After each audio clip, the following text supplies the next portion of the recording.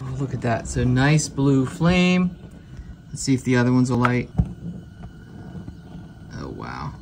All right, so today we are going to be replacing the burners in my Char-Broil Performance grill, which we have seasoned the heck out of a lot of stuff, and salt eventually just destroyed all the burners and they're just not working. They've rusted up. What you have to do is take these out. I've already kind of pre-cleaned these, but you may want to wear gloves for this. These come out, and then there's this particular one has 5 burners. As you can see down in here, it's just completely destroyed. These are the thing that carries the flame between them. So then these come out like this.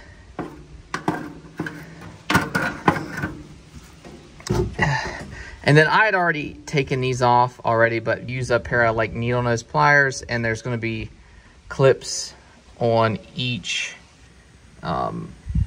burner. So you have to pull those out.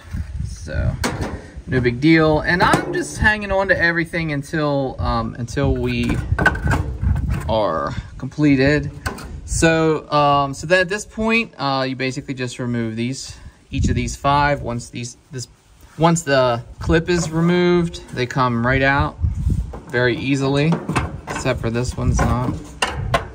Okay, so the reason that one's not coming out is because it has the starter on it. So we'll leave it in for now. The rest of them should just come. And that one broken right in half. All right, so the one that we're gonna be using is the Hisencn. It's the 304 stainless steel, and it came with a whole bunch of stuff. Got the 5 burners, the covers for the burners, and then these guys here is what helps get the flame to jump from one to the next. 2 igniters, screws, clips, and some washers and stuff like that. But yeah, it looks like the quality seems decent. All right, so the next thing, this one didn't want to come out on account of the igniter there. Rather than unscrew that and everything, I would say just come under here, and if you look, you can see the wire, and you can trace the wire that's going up through, it goes around this. Gonna pull that wire out very carefully, just like that. See there, that's what it looks like on the end. Should allow this one, the whole thing should come out. And that's probably how we're gonna redo it. Yeah, there's like no way we were gonna unscrew that thing. Wow. This pan down here actually slides out the back. It's like a drawer. And I'm going to just brush everything off onto that. What I did, it was not recording, but I just scraped, using a chisel, just kind of scraped everything into that pan, like so. In this back tray, like I said, there's actually a tray down here that if you didn't know, this is where all the juices collect. Yum.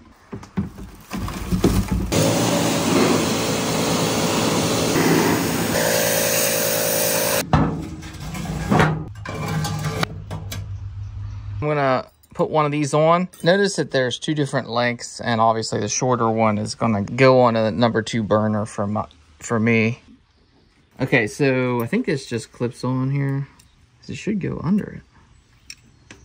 It does, it just clips on. You just have to kind of slide it around. Okay, bada bing. Mine was all rusted to pieces, so it just came apart. But you may have to remove these carryovers. Carries the flame from one burner to the next. I'm gonna thread this back through. The cabling should go all the way back through. Should go back in like that. This was wrapped around up in here. The trick is to have it turned like that, and then it'll go up in. Okay, I finally got it up in there. And you know, this might be a time to replace your batteries. There's just batteries up in there. I'm not gonna, that's for another video. But we'll test it here real quick. You can see it sparking. All right, so we'll just do the rest of them now. Basically just back into this hole. Each one should go pretty easily. You definitely don't have to force them.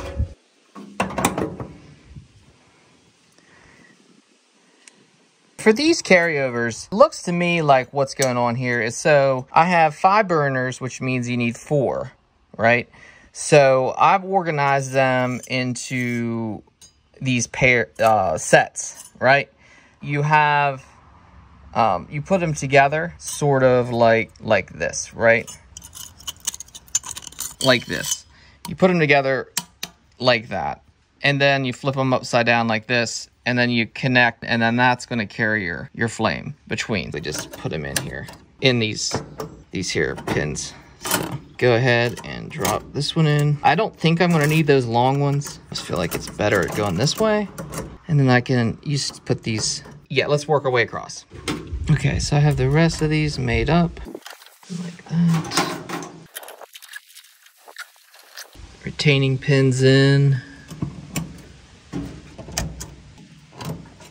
And then we don't want to forget these in the back.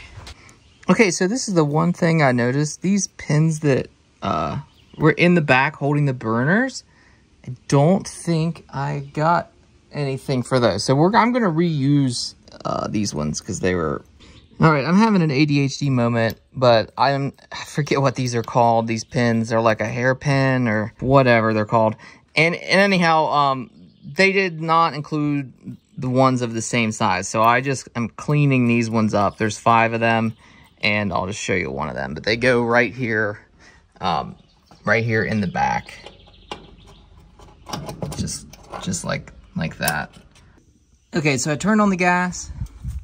And, whoops. Okay, so basically now I'm gonna test this. This is the one that lights it. And, let's see if we can get it lit. Oh, look at that. So nice blue flame. Let's see if the other ones will light. Oh, wow.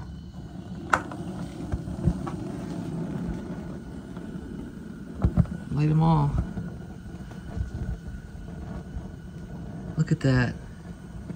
That's beautiful. It's exactly what we want. Wow, I should have done this a long time ago. That's just incredible. It's so blue. Okay, so I'm gonna turn these off. Well, actually, I'm gonna turn them all the way down and see how. Let's see how it burns with all the way down on low. Nice blue flames. Okay, we're gonna turn them off. You gotta be very careful because this is propane is, you know, dangerous stuff. And we're gonna wait for this to cool down, and then we're gonna put in the shields or whatever they're called. Okay, so the covers basically go in. You'll see there's 2 prongs on this end. They go in just like this, and they rest right back here on that corner. Bada bing, bada boom. And then we'll go ahead and put our grates back in. Wow, that is so much different looking. And let's see if we can get our lip back up again. I'm hearing them. So now it'll be a little bit harder to see that they're lit up, but you can definitely, if you just kind of go along here, you can peek in. See that blue flames going all the way back to give you a nice even burn. One thing about this grill, I've always found the carryovers provide extra heat. So there's always been more heat up front here than in the back. I just kind of move stuff around, but there you have it, guys. I'm gonna have links down in the description. Make sure to subscribe, like, comment, correct me if I'm wrong anywhere. Just be cool about it. And I guess I'll see you guys at the next one. All right, thanks for watching.